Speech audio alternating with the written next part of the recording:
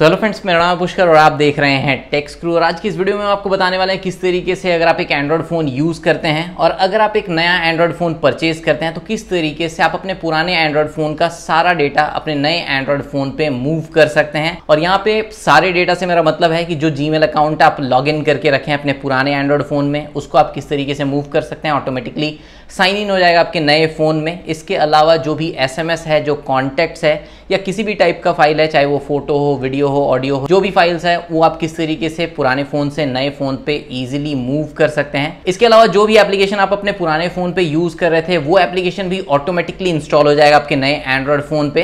But यहाँ पे कुछ एप्लीकेशन जैसे कि व्हाट्सएप, टेलीग्राम है, तो उसका अगर आप चैट बैकअप लेना चाहते हैं तो वो चैट बैकअप ऑटोमेटिकली मूव नहीं होगा। तो व्हाट्सएप या टेलीग्राम टाइप के एप्लीकेशन में जो है ना आपको चैट बैकअप का ऑप्शन मिल जाता है। तो वहाँ पे आपको जो है ना सेपरेटली चैट बैकअप क्रिएट करना पड़ेगा और उसके बाद आप नए फ़ोन में अपना व्हाट्सएप, टेलीग्राम सेटअप करके उस चैट बैकअप को रीस्टोर कर सकते हैं। और वो कैसे करना है वो भी हम आपको इस वीडियो में बताएंगे।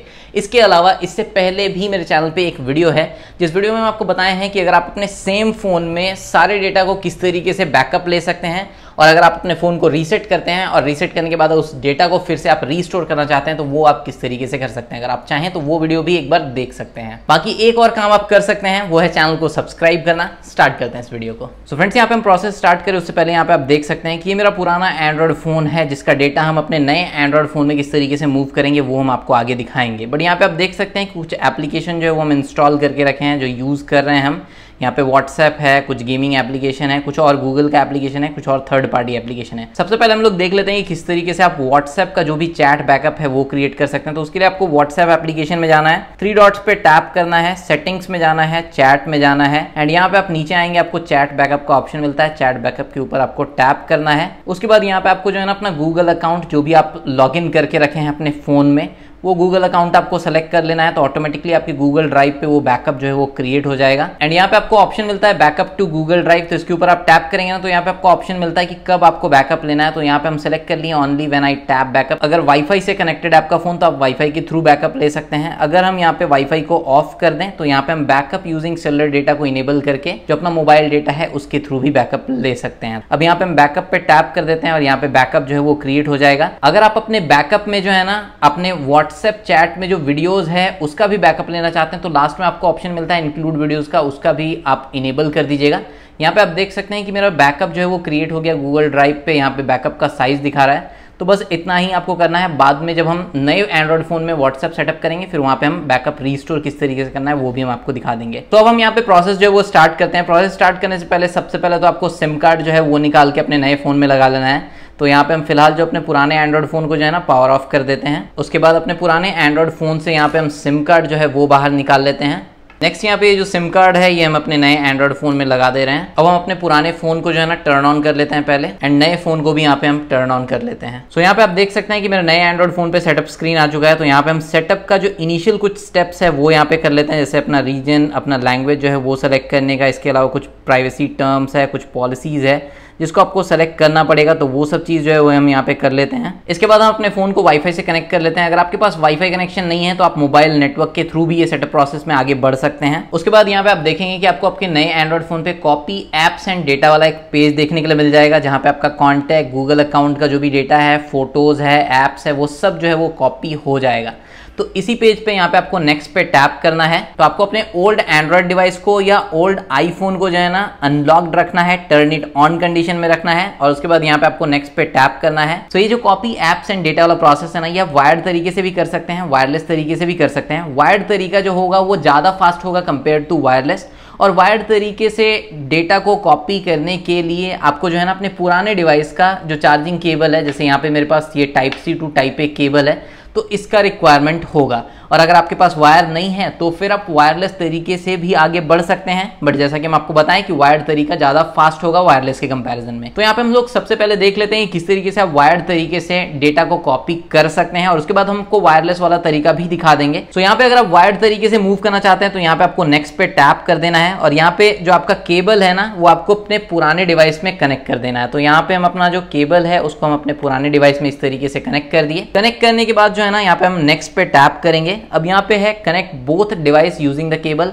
अब यहाँ पे ये जो दूसरा एंड है इसको भी हमको इस डिवाइस में कनेक्ट करना होगा, अपने नए डिवाइस में कनेक्ट करना होगा। तो इसको कनेक्ट करने के लिए जो है ना, आपके पास अगर इस तरीके का अडेप्टर होगा type C to type A वाला, तो आप ये प्रोसेस जो है वो कर पाएंगे। अब इस टाइप का अडेप्टर अगर आपके पास नहीं है तो हम इसका लिंक जो है वीडियो डिस्क्रिप्शन में दे दिए हैं, और इस अडेप्टर में जस्ट आपको यहाँ पे इसको कनेक्ट करना है, और कनेक्ट करने के बाद जो आपका नया डिवाइस है उसमें आपको ये चीज़ जो है इस तरीके से कनेक्ट कर देना है। यहाँ पे हम दोनों ही डिवाइसेस को इस तरीके से कनेक्ट कर दिए हैं एक ही केबल से। तो यहाँ पे आप देख सकते हैं कि सिंगल केबल से जो है ना हम दोनों डिवाइस को इस तरीके से कनेक्ट कर दिए हैं, और कनेक्ट करने के बाद जो है ना यहाँ पे आपको ऑप्शन दिखेगा नए वाले डिवाइस में चेक योर अदर डिवाइस, और जो मेरा पुराना वाला डिवाइस है वहाँ पे शो कर रहा है copy data to your new device. अब यहाँ पे जस्ट हम कॉपी पे टैप कर देंगे एंड जो मेरा एप्स एंड डेटा है वो मेरे नए फोन में कॉपी हो जाएगा। अब ये same copy apps and data वाला जो प्रोसेस है, अगर आप ये वायरलेस तरीके से करना चाहते हैं तो आप यहाँ पे नो केबल का ऑप्शन मिल रहा है, इसको आप टैप करेंगे और यहाँ पे आप कंटिन्यू पे टैप करेंगे, और यहाँ पे आप देख सकते हैं कि use your old device to transfer data wirelessly का ऑप्शन दिख रहा है। अगर आप आईफोन यूज कर रहे हैं तो स्विच फ्रॉम आईफोन और आईपैड आप यहाँ पे सेलेक्ट कर लेंगे। अगर आप एंड्रॉइड फोन से मूव कर रहे हैं तो जस्ट आप यहाँ पे नेक्स्ट पे टैप करेंगे। तो यहाँ पे हमको इंस्ट्रक्शन दे रहा है कि हमको अपने ओल्ड डिवाइस में जो है गूगल ऐप को ओपन करना है। तो यहाँ पे हम अपने ओल्ड डिवाइस में जो है ना गूगल ऐप को ओपन कर लेते हैं, और यहाँ पे फिर हम नेक्स्ट पे टैप करते हैं। उसके बाद यहाँ पे आपको सिंपली जो है ना सर्च टैब में जो है ना सेटअप माई डिवाइस जो है वो टाइप कर देना है। सो यहाँ पे आप देख सकते हैं कि सेटअप माई डिवाइस जैसे ही हम टाइप किए ना, यहाँ पे गेटिंग स्टार्टेड वाला एक पेज जो है वो शो कर रहा है मेरे पुराने एंड्रॉइड फोन पे। अब यहाँ पे हम नेक्स्ट पे टैप करेंगे एंड यहाँ पे सर्चिंग फॉर डिवाइसेस जो है वो दिखा रहा है, और यहाँ पे हम नेक्स्ट पे टैप कर देंगे। अब यहाँ पे आप देख सकते हैं कि दोनों ही फोन्स में जो है ना सिमिलर शेप जो है वो सिमिलर कोड जो है वो दिखा रहा है। फिर यहाँ पे हमको नेक्स्ट पे टैप करना है मेरे पुराने एंड्रॉइड फोन पे, और यहाँ पे आ रहा है option copy to your new device. अब यहाँ पे जैसे ही हम कॉपी पे टैप करेंगे ना तो फिर यहाँ पे कॉपी वाला जो प्रोसेस है वो स्टार्ट हो जाएगा। बट जैसा कि हम आपको बताया कि वायर्ड तरीका जो है वायरलेस तरीके से ज्यादा फास्ट है, तो यहाँ पे हम दोनों ही फोन्स को जो है ना वायर्ड तरीके से कनेक्ट कर लिए हैं। जस्ट यहाँ पे हम कॉपी पे टैप कर देते हैं। उसके बाद आपको जो है ना अपने पुराने फोन पे अपना जो भी आपका फिंगरप्रिंट है या जो भी बायोमेट्रिक्स है वो आपको देना है। एंड यहाँ पे आप देख सकते हैं कि कॉपिंग योर अकाउंट वाला जो प्रोसेस है वो स्टार्ट हो चुका है। एंड यहाँ पे आप देख सकते हैं कि कॉपी प्रोसेस जो है वो स्टार्ट हो चुका है मेरे नए फोन पे। एंड यहाँ पे कॉपी प्रोसेस स्टार्ट होने से पहले आपको पता चल जाएगा कि कितना जीबी का जो डेटा है वो ट्रांसफर होने वाला है। इसके अलावा जो भी एप्स आपके पुराने फोन में था उसमें किसी एप्लीकेशन को अगर आप चाहते हैं कि आपके नए फोन में वो इंस्टॉल नहीं हो, जैसे एपेक्स लेजेंड जो है इसको अगर हम अनटिक कर देते हैं तो ये मेरे नए एंड्रॉइड फोन पे इंस्टॉल नहीं होगा। उसके बाद ये मैं आप ओके पे टैप कर देते हैं। अगर आप फोटो वीडियोस को पुराने फोन से नए फोन में कॉपी नहीं करना चाहते हैं तो उसको आप यहाँ पे अनटिक कर सकते हैं। तो यहाँ पे ये सारा ही हम यहाँ पे टिक रहने देते हैं एंड यहाँ पे हम कॉपी पे टैप कर देते हैं। एंड अब यहाँ पे कॉपी वाला जो प्रोसेस है वो स्टार्ट हो चुका है। एंड जो जीमेल अकाउंट मेरे पुराने फोन पे साइन इन था वो ऑटोमेटिकली यहाँ पे साइन इन हो जाएगा। हमको ना ही अपना जीमेल अकाउंट एंटर करना पड़ेगा, ना ही उसका पासवर्ड एंटर करना पड़ेगा। उसके बाद यहाँ पे गूगल सर्विसेज वाला पेज आ गया, इसके ऊपर हम मोर पे टैप करके एक्सेप्ट कर लेते हैं। हम अपने नए फोन को जिस तरीके से सेटअप करते हैं, जो भी अगर आपको फिंगरप्रिंट या फेस अनलॉक सेटअप करना है तो वो चीज़ आप कर सकते हैं। अगर आप स्किप करना चाहें तो स्किप करके बाद में भी आप सेटअप कर सकते हैं। एंड यहाँ पे आप देख सकते हैं कि कॉपी वाला प्रोसेस जो है वो कंटिन्यू चल रहा है एंड जो एस्टिमेटेड टाइम है वो भी आपको यहाँ पे शो कर रहा है अबाउट 10 मिनट्स। सो फ्रेंड्स यहाँ पे 10 मिनट जो है ना वो जस्ट शो ही कर रहा था, 10 मिनट यहाँ पे लगा नहीं, अराउंड 2 मिनट का भी समय नहीं लगा और सारा डेटा जो है वो मेरा कॉपी यहाँ पे शो कर रहा है। अब यहाँ पे हम डन पे टैप कर देते हैं एंड यहाँ पे आप देख सकते हैं कि कॉपी फिनिश जो है वो मेरे पुराने एंड्रॉइड फोन पे लिखा हुआ आ गया है।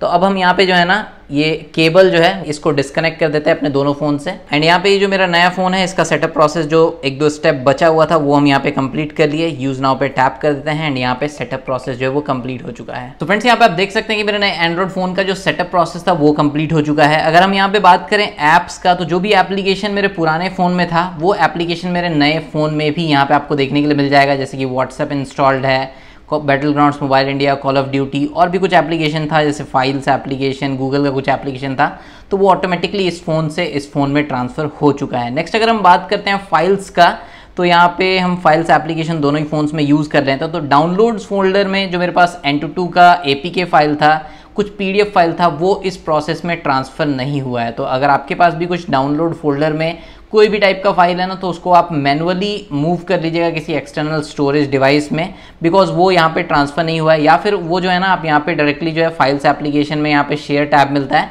तो शेयर टैब की मदद से आप मैनुअली भी उसको ट्रांसफ़र कर सकते हैं। इसके अलावा अगर हम इमेजेस का बात करते हैं, तो जितना इमेज मेरे पुराने फ़ोन पे था उतना इमेज जो है मेरे नए फ़ोन पे भी यहाँ पे हमको देखने के लिए मिल रहा है। या फिर अगर हम वीडियोज़ का बात करें तो दोनों ही फ़ोन्स में यहाँ पे आप देख सकते हैं कि वीडियो जो है वो भी मूव हो चुका है। ऑडियो का अगर हम बात करें तो जो मेरा एक ऑडियो यहाँ पे था वो एक ऑडियो यहाँ पे भी शो कर रहा है। ये जो ऑडियो था ये इस फोन का है। नेक्स्ट यहाँ पे अगर हम SMS का बात करें तो क्या SMS कॉपी हुआ है, तो यहाँ पे दोनों में ही आपको गूगल का मैसेज ऐप मिलता है, तो दोनों में ही मैसेज ऐप को ओपन कर लेते हैं। एंड यहाँ पे आप देख सकते हैं कि जो 4 SMS यहाँ पे शो कर रहा है वही चारों SMS यहाँ पे भी शो कर रहा है, बट यहाँ पे सीक्वेंस जो है वो थोड़ा सा ऊपर नीचे हो गया है, बट यही चारों SMS यहाँ पे भी है। अब नेक्स्ट यहाँ पे हम लोग देख लेते हैं कि किस तरीके से जो व्हाट्सएप में हम लोग गूगल ड्राइव पे बैकअप लिए थे उसको हम लोग किस तरीके से रीस्टोर कर सकते हैं। तो सबसे पहले जो है ना आपको व्हाट्सएप एप्लीकेशन ओपन करना होगा और इसको सेटअप करना पड़ेगा। तो यहाँ पे हम फटाफट से इसको सेटअप कर लेते हैं। सो यहाँ पे हम व्हाट्सएप में जैसे ही अपना फोन नंबर एंटर किए ना, ऑटोमेटिकली यहाँ पे जो बैकअप है वो शो करने लगा 35 KB का वो बैकअप, और इसको यहाँ पे आप रीस्टोर पे टैप करके जो है ना उस बैकअप को यहाँ पे आप रीस्टोर कर सकते हैं जो आप बैकअप क्रिएट किए थे अपने गूगल ड्राइव पे। सो यहाँ पे आप देख सकते हैं कि बैकअप जो है वो रीस्टोर हो गया। नेक्स्ट पे टैप कर देते हैं, अपना जो भी नेम है वो आप यहाँ पे सेट कर लीजिएगा। उसके बाद यहाँ पे आप देख सकते हैं कि जो एक ही चैट था जिसका हम लोग बैकअप लिए थे वो यहाँ पे रीस्टोर हो गया, वो यहाँ पे शो कर रहा है। इसके अलावा जो भी एप्लीकेशन था, जैसे इसमें हम कॉल ऑफ ड्यूटी या बैटलग्राउंड्स मोबाइल इंडिया जो वो प्ले कर रहे थे, साइन इन किया हुआ था, तो यहाँ पे आपका जो नया डिवाइस होगा ना इसमें वो साइन इन नहीं होगा, आपको वापस से उस एप्लीकेशन को ओपन करना पड़ेगा, सारा परमिशन देना पड़ेगा और उसके बाद जो है ना आपको उसको साइन इन करना पड़ेगा एकदम नए ऐप की तरह से। सो फ्रेंड्स, कुछ इस तरीके से आप अपने पुराने एंड्रॉयड फ़ोन का जो भी ऐप्स डेटा है उसको कॉपी करके अपने नए फ़ोन में मूव कर सकते हैं, वायर्ड तरीके से या फिर वायरलेस तरीके से। सिमिलर सा ही प्रोसेस है, बस स्पीड में आपको थोड़ा सा डिफरेंस जो है वो देखने के लिए मिलेगा। वायर्ड तरीका थोड़ा सा फास्ट रहता है वायरलेस के कंपैरिजन में। इसके अलावा एक कंप्लीट बैकअप आप किस तरीके से ले सकते हैं अपने एंड्रॉयड फ़ोन का, चाहे वो फोटोज़ एप्लीकेशन में आपके फोटो वीडियो का लेना हो, व्हाट्सएप का बैकअप लेना हो, और किस तरीके से उस बैकअप को रीस्टोर कर सकते हैं उसके ऊपर एक डेडिकेटेड वीडियो आपको मेरे चैनल पर मिल जाएगा। लिंक हम वीडियो डिस्क्रिप्शन में दे दिए, आप उसको डेफिनेटली एक बार चेकआउट कर लीजिएगा। बाकी अगर आपको ये वीडियो अच्छा लगा हो तो आप वीडियो को लाइक कर सकते हैं, चैनल को सब्सक्राइब कर सकते हैं। मिलते हैं नेक्स्ट वीडियो में, बाय बाय, जय हिंद।